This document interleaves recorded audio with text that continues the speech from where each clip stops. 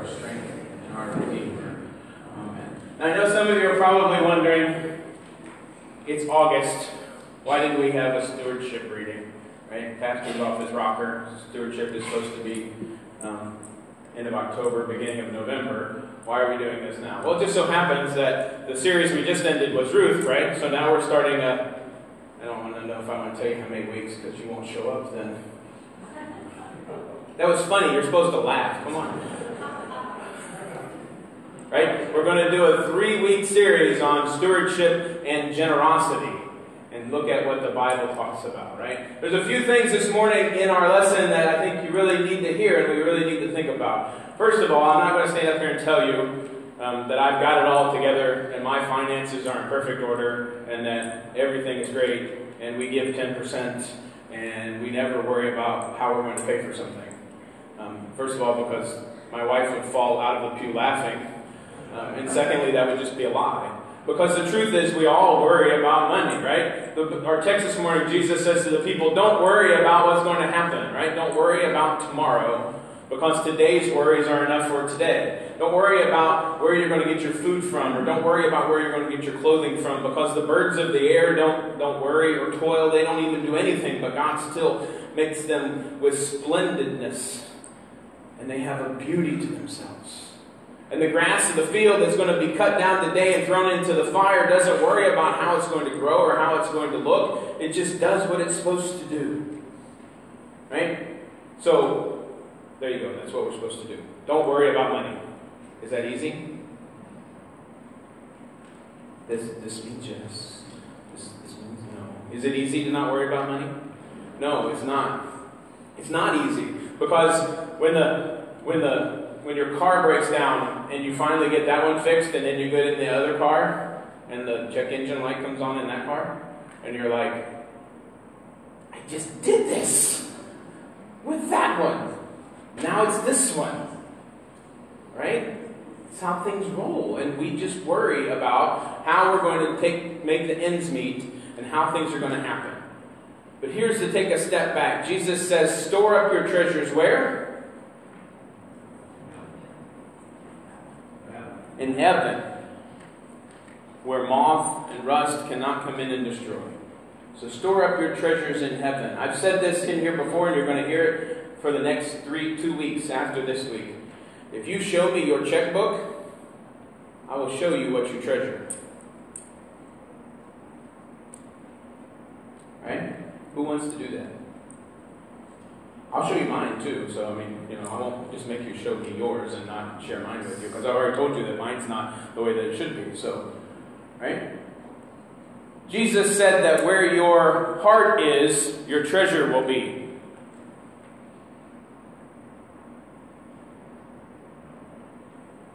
Is that what Jesus said? I only have one person saying something. Jesus said, where your heart is, that is where your treasure will be, right?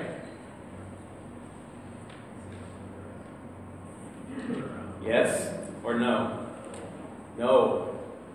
You see, that's what we think. We think, well, I have to go to church first, and I have to get my heart right, and I have to think about things, and I have to make up my mind on where things are going to be. And that's not what Jesus said. Jesus said, where your treasure is, there your heart will be also. Jesus doesn't say, come to me and figure out what I'm telling to you and get your life right with me, and then everything's going to be good and your finances are going to be great.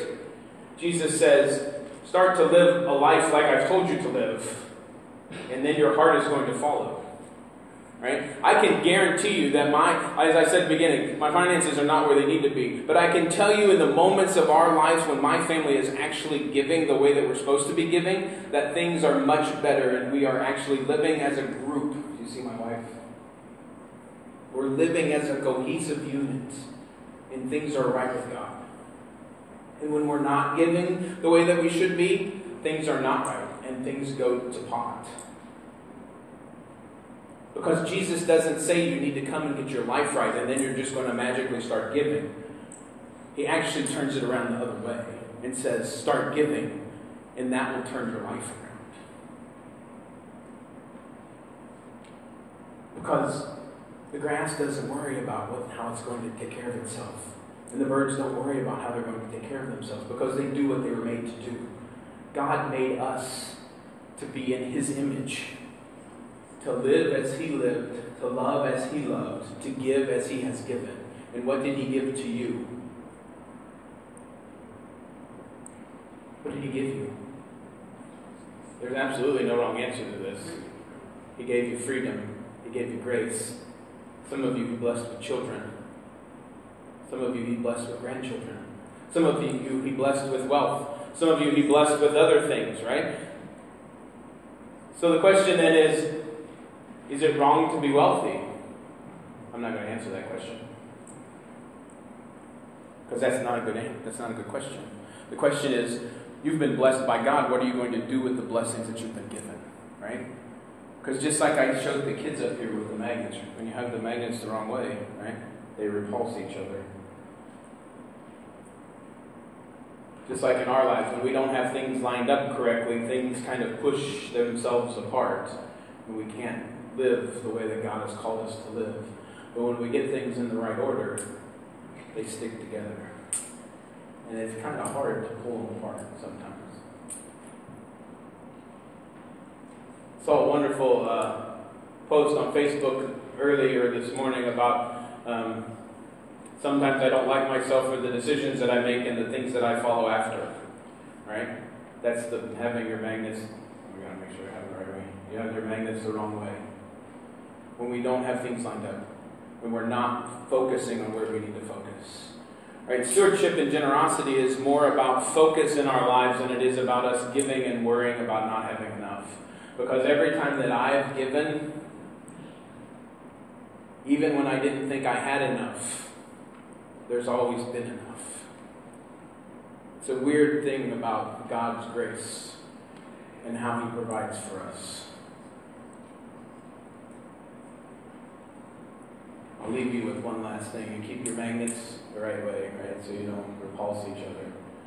But another great saying that I heard over the past couple weeks was supposedly said at a jazz festival, which I found quite interesting. The person said that I always drink from my saucer. Why does he drink from his saucer?